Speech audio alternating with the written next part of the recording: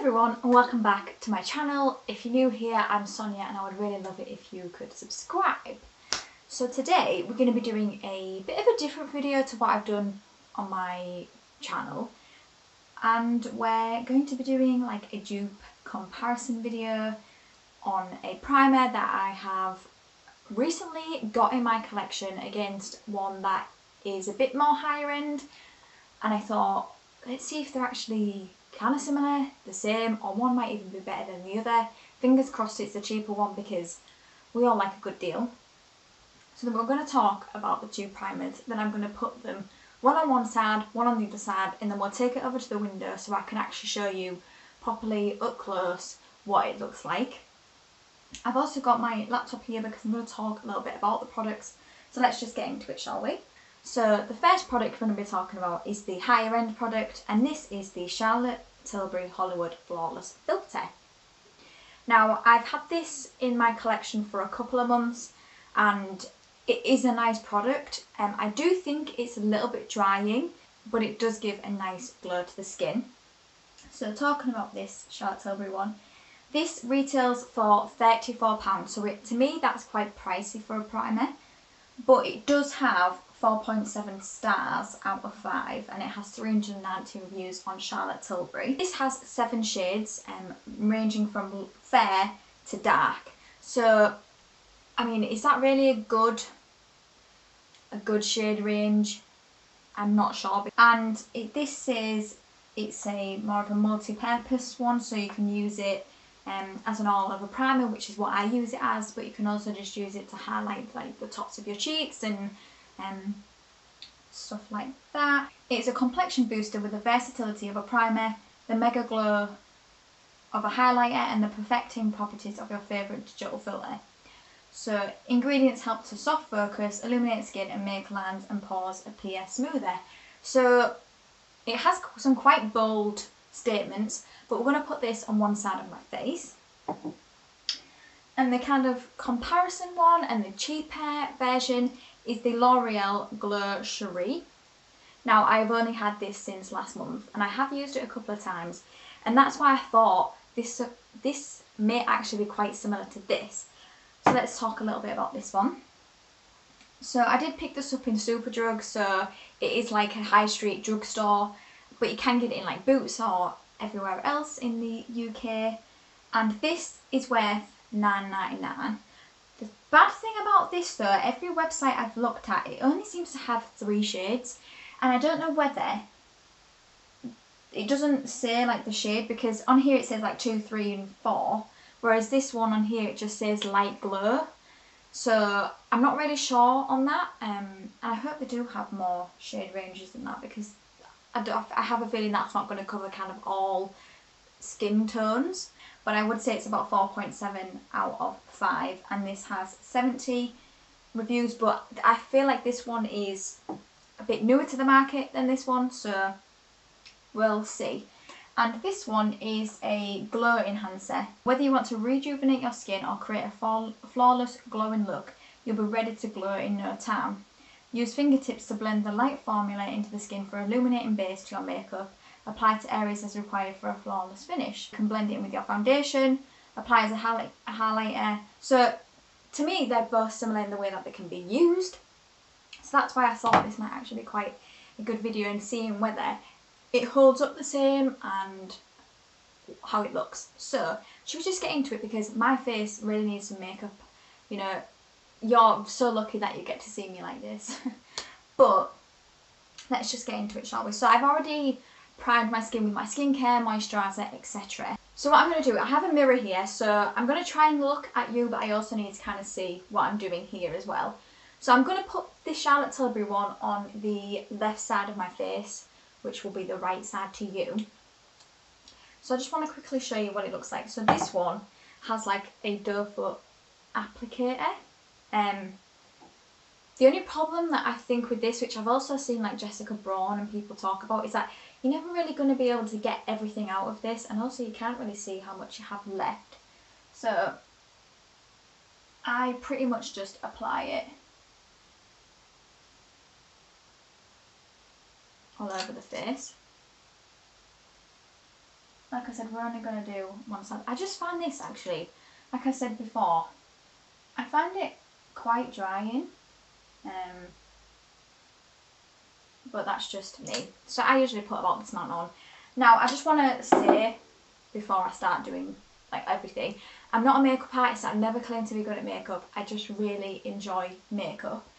And I am going to use my hands to blend this out. So it does have like more of a golden glow to it. So if you're not really kind of into that, I would say this isn't really for you. Like I said, I have really dry skin. So this feels quite drying actually on the skin. Give a really nice glow. So if I just come a little bit closer, hopefully you're going to be able to see.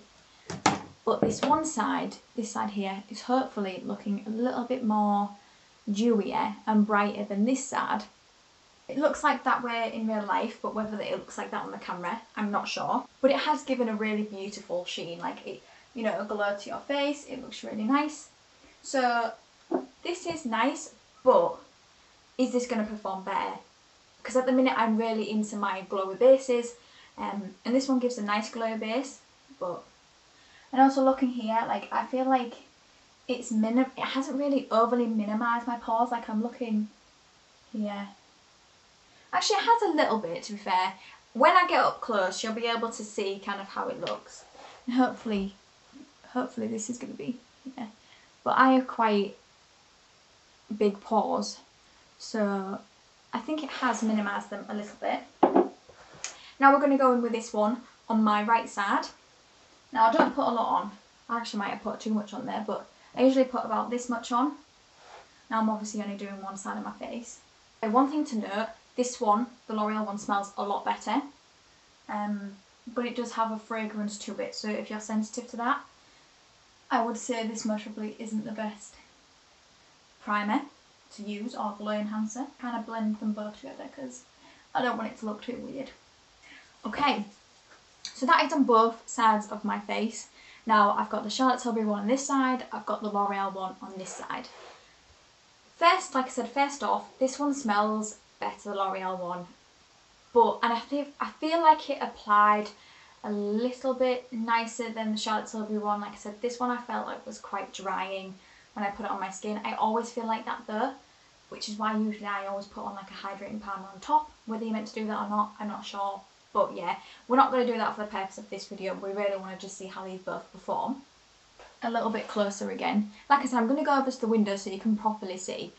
But I feel like they look the same. Like I actually, when I'm looking here, I don't feel like one of them's like darker than the other. I feel like they both look the same. I want to say this side just looks a little bit more glowy, just a little bit. But what I'm going to do is I'm going to put my foundation on top. I'm not going to do a really heavy makeup look today. I'm going to go over to the window now, just so you can see what it looks like. Then I'm going to put makeup on, and then I'll take you back over to the window. And we're going to do frequent checks throughout the day. I think I'm going to do one after I finish work, and then one before I take my makeup off, just so you can see what it looks like. I'm in my bathroom right now, so that might be why it's a bit more echoey. But I want to try and bring you a little bit closer, just so you can kind of see what my face looks like in daylight. So I'm just going to bring you a little bit closer here, just so you can kind of see my face. So this side that I'm showing you now is the one that has the Charlotte Tilbury one on. And then this side here is the one with the L'Oreal one on. I think they kind of both look similar, to be honest. I don't think there's a massive difference between them, but I want to see kind of how they wear under makeup. And like I said, we'll report throughout the day. Yeah, so what I'm going to do is, like I said, I'm going to go and finish off the rest of my makeup. Then it'll be another check-in like this around 5 o'clock. And then it'll most probably be around 9 o'clock that I'll do the last one. So I'll see you in a bit, guys. Okay, everyone. So I now have the makeup on my face, as you can see. And to be honest, I'm looking at this and I can see no difference between them. They both look the exact same, but like I said, I have only just applied the makeup. So we shall see in the next check-in what it looks like. Usually by around that time, my makeup starts to come off a little bit. But I have only put my makeup on, I think it's about 1:45 now. No, 1:45, sorry. So it's a bit later because obviously I need to film this video. So yeah, this is kind of what we look like right now.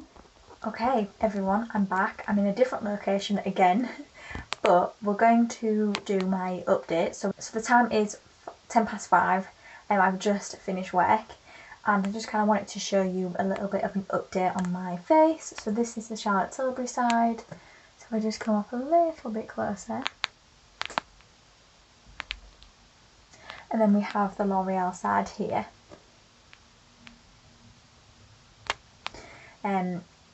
Honestly, all day I've kind of just been having a look just to check and see, and I can't even see that much of a difference in the sense of, like, I think it looked like the same primer. I even asked my sister, I didn't tell her what video I was doing, and she said she couldn't even tell that I was wearing a different primer on each one. So to me, that's it. It's all I'll say is I think the Charlotte Tilbury side is just a smidge, little bit glowier, but not enough for me to warrant to say that this one's better than the L'Oreal one.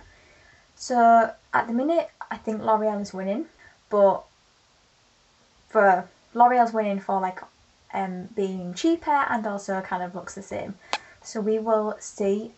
I will come back at the end of the day to see kind of what I think. But overall, I like them both, but I think the L'Oreal one is definitely a dupe for this.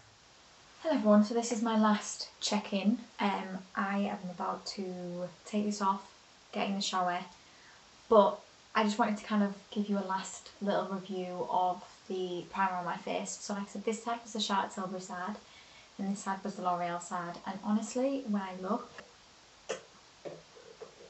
I think it looks pretty much the same. This side, which is Charlotte Tilbury side, I do feel like has lasted just a little bit longer and looks a little bit better, but not enough where I think that it would be, this L'Oreal side isn't worth the price. So if you are obviously on a budget, the L'Oreal side, for which is £9.99, is pretty much, I would say, a dupe for the Charlotte Tilbury side, which is £34.